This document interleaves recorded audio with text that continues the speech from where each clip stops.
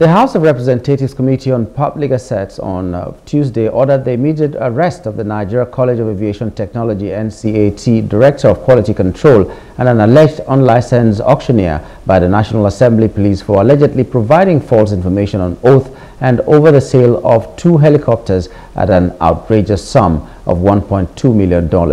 The committee has also called on the Inspector General of Police, Kayode Egbetakun, to take over the investigation of the 2 helicopters by Ncat.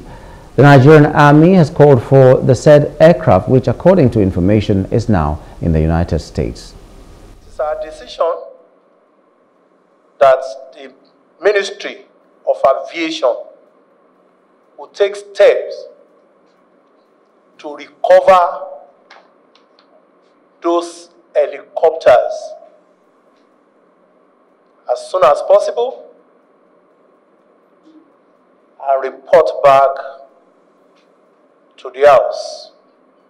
But from here, because the head of quality assurance lied on oath right inside the chambers,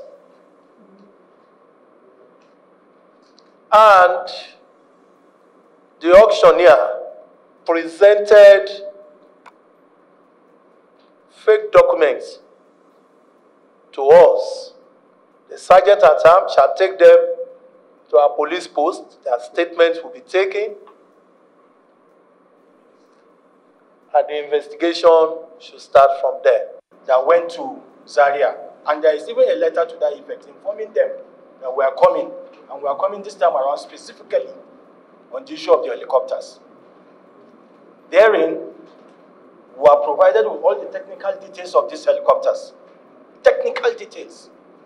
As of then, one of the helicopters just clocked 42 hours, another 46 hours thereabout.